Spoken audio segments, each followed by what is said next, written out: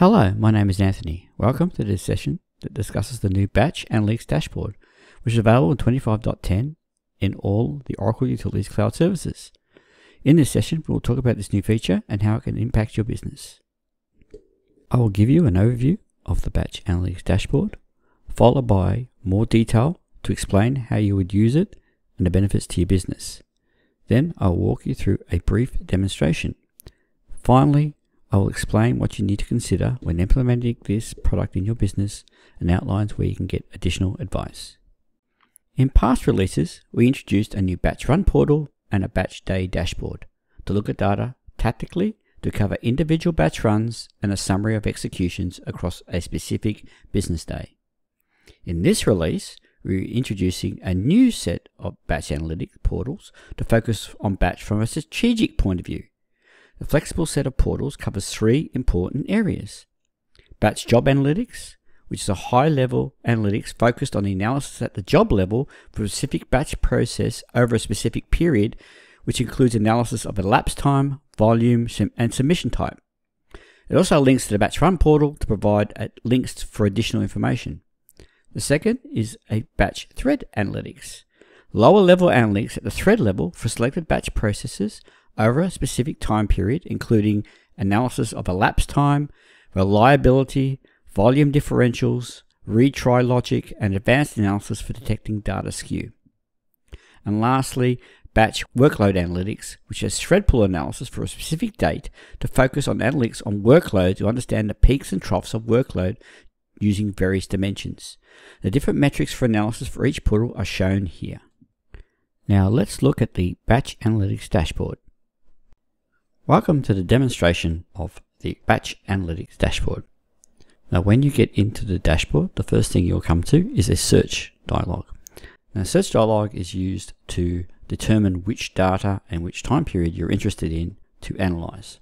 The first thing I want to point out, and I will point out this also in the implementation advice section, is that all the analytics that I'm showing you today, all the features, run off what's called snapshots. And those snapshots need to be populated, and to do that, there's a snapshot summary at the top, and you can see what the current snapshot is as of this recording. And you can see, if you want to know what this date means, you click on the help and it says this is the latest business date. If your data is stale, please run this batch job. Now you run these batch jobs regularly to make sure that the data in your snapshot is up to date. Now, a snapshot is used for analytics purposes because it does all these calculations for you inside the snapshot itself, so that saves performance when you're actually doing analytics. Now, the focus of these searches here are for you to determine which records you wish to analyze. Okay, so the searches help you detect the data you want to. So in the case of the job analytics, it's which job. So the first thing you need to do, and you need to always provide, is the range of data within the snapshot you want to analyze. Now we have some pre-built ranges for you. So if you want to look at the last 30 days, if you want to look at the last month, last 3 months, so forth, and 6 months, sorry, and last week, you can also put a custom one in to put your date ranges in. So I'm going to take the last 90 days. Now these other are optional, and you can refine. So if you want to look at things that were generated, submitted online the last 90 days, you want to look at what's complete the last 30 days, or what's an error, or even what type of job it is, whether it's a monitor job, or it's an ILM job, or it's a conversion job, or a purge job. You can do that refinement here. But for the purposes of this demonstration, I'm going to just use the last 90 days. So you click on the search and it gives you a list of the jobs as well as the number of runs in that period that are in the snapshot. Okay, so then what you need to do is select the records that you're interested in. So I'm going to pick one with some data in it. In this case, is a CMA job, right? It's a monitor job, it's got 103. So I select the job. This will then load the dashboards in and do the analytics for you. Now, a couple of things that you need to understand is it's loading the analytics one by one. And so up the top here, you'll see the filters that you selected inside your search. So you can see it's the job I'm interested in and the start and date period I'm looking at, which is 2 months and 28 days, which is 90 days effectively. So I can see this is each tab gives you information. So I can see, for example, in that period, that 99% were complete, which is 102 jobs, and 1 was an error, right? I'll show you how you can find out which ones are as you go through. So I can see during this period also they're online and generated. I should point out to you that the colors are standardized. So every time you see online, you'll see this color. When you see generated, you'll see this color when you're looking at job submission. And same with the status, you'll see these colors. So it's defined once and then we reuse it. So I can now see from this point of view my lapse time and so for my job volumes, the fluctuations in that period. You can see there's quite a lot of fluctuations. I can then look at the history of the job in that period, clicking on the history tab. Again, it's loading up all the data and analyzing it for you. So in this case, I can see all different runs, and you can see some of the graphs have reference lines to give you. In this case, this reference line here is what's called a confidence interval. In this case, I've got an outlier here. See, the job's running reasonable, but at these 2 times it ran over. I can also see the history in terms of the volumes of data, and you can see generally it's above average, the data, sometimes below average, it's climbing up, and it's getting closer and closer to that confidence interval, which means it's unusual number of volume of records. And you can see the run times, the run periods here. I can see the submission statistics from the analytics, so I can see when it was submitted and how it was submitted. Just let it load. And I can see here it was kicked off over time. So you can see here the submission by day of the week. You can see that. You can also see the number of users, and you can toggle between the data as well as the graphs, as you can see here. It's a standard feature. And in the when you go into the data, you can export that to CSV file and load into Excel if you wish, and do some further analysis if you wish. Now, in the job analytics, we have something different called details. So if you want to look at the details of each of the jobs, so the jobs in that selection I picked up, I can see every job, every execution from the earliest to the latest. I can see who submitted it, what submission method they used, the business date, and the status. By the way, these badges are also colored in the same colors as the graphs, to give you an idea. So I can go into the batch run tree for the errored one and find out more information. So that is the batch job analytics dashboard. The other dashboard to pick is the thread one. So if I go into thread, again, there's a date range, and I can pick the last 90 days. I can also limit it to multi-threaded jobs only. So for thread analysis, the best analysis is to use multi-threaded. So I can say only give me multi-threaded jobs only that ran. So a job that ran in that period with more than one thread. As you can see, again, it gave me a summary, and it's a smaller list because obviously multi-threaded jobs in this environment aren't that many. And I can see the number of runs in that period, and also the maximum thread limit I set up. So I can see here someone put in 50 threads at one stage. It's the maximum thread limit I've used. So again, I'm going to pick just the snapshot jobs themselves and pick one off the list. Now here we've got a lot more analysis because it's thread level. Same sort of idea. We've got a filter at the top giving you what your selection is, and then we have the graphs.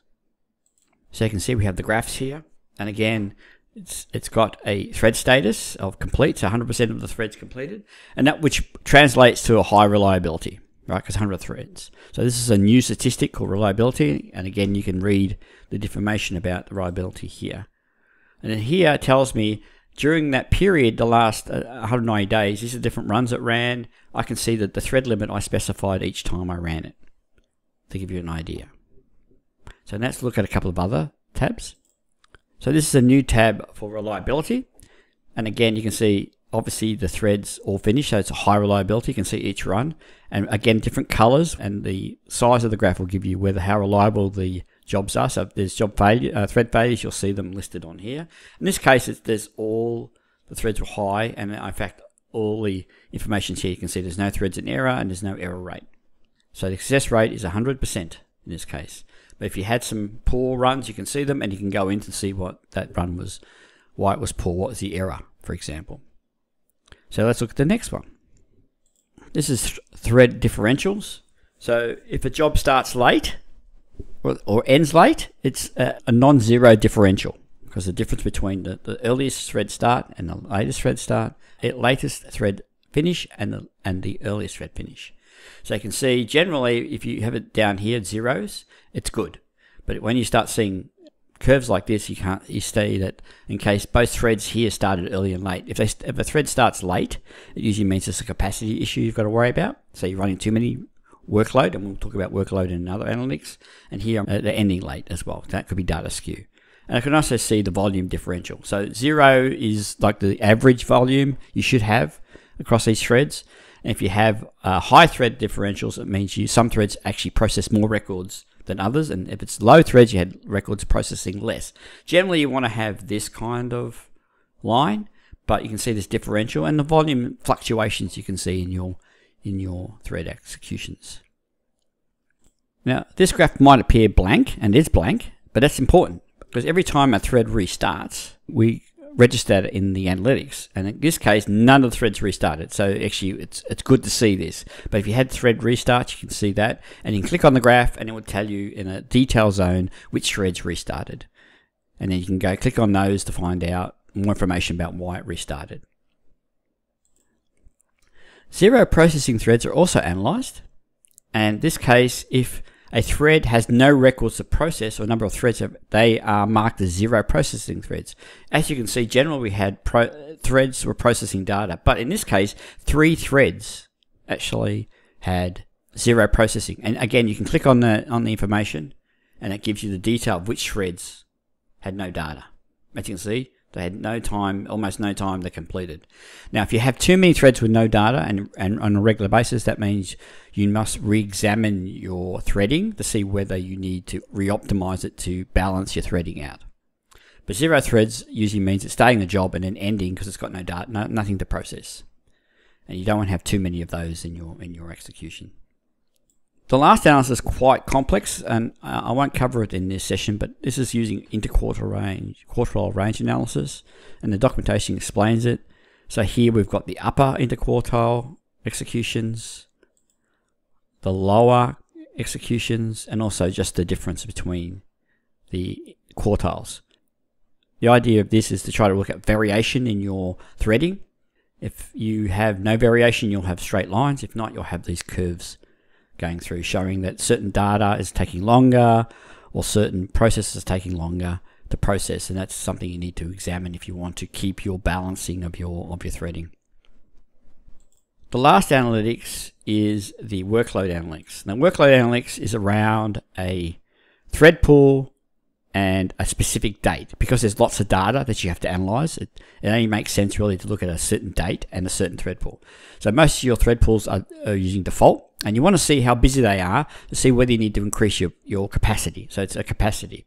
So you can get the date range and the thread pool. Again, you can refine. So again, let's do date range, look at the last 90 days, and I can select on it. This is a development environment, so there's a lot of funny names for these.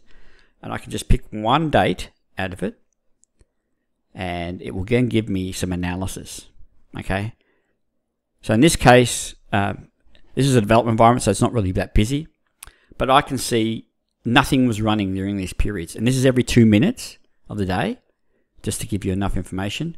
So you can see the number of threads running at any point in time in those 2 minutes. You can see that it's had 2 periods of actually some executions.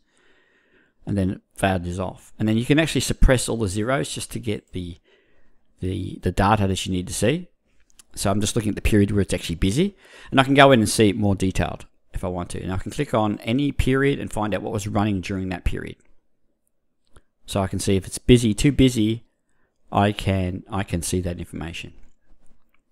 Next thing is then you want to see a summary of that information. This takes the day and the workload and calculates what was working in that period based on 2 different dimensions. One is category. In this case, 100% of my workload in development was extracts. Right? Again, the colors are standardized.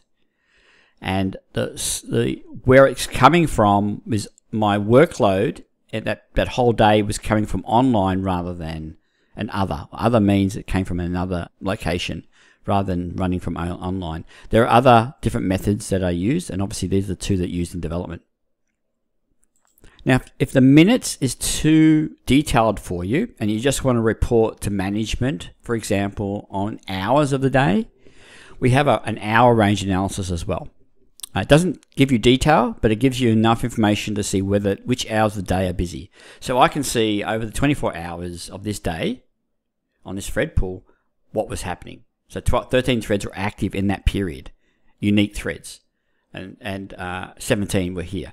Now, this is a great summary because if you know the limit on your thread pools, you can see whether you're going to hit that limit and whether you can take advantage of moving these peaks to earlier in the day. In this case, it's a development environment. Obviously, development is busy during business hours, so it makes sense that it would look like this. But if I wanted to, and if I was in a business, I could move these peaks to the troughs if I want to take advantage of the capacity I have.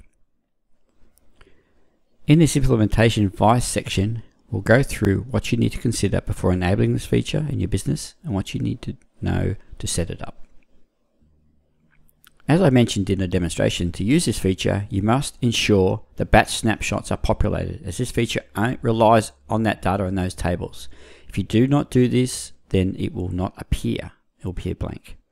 Ensure you run the batch job and batch thread analytics snapshot jobs regularly to keep the snapshots up to date. Apart from the online help, for additional information about this batch analytics dashboard, see the inline help on each zone. Additionally, you can access the batch best practices at the documentation identifying number shown here, which is available from Oracle support for additional advice. This concludes this presentation. Thank you for watching.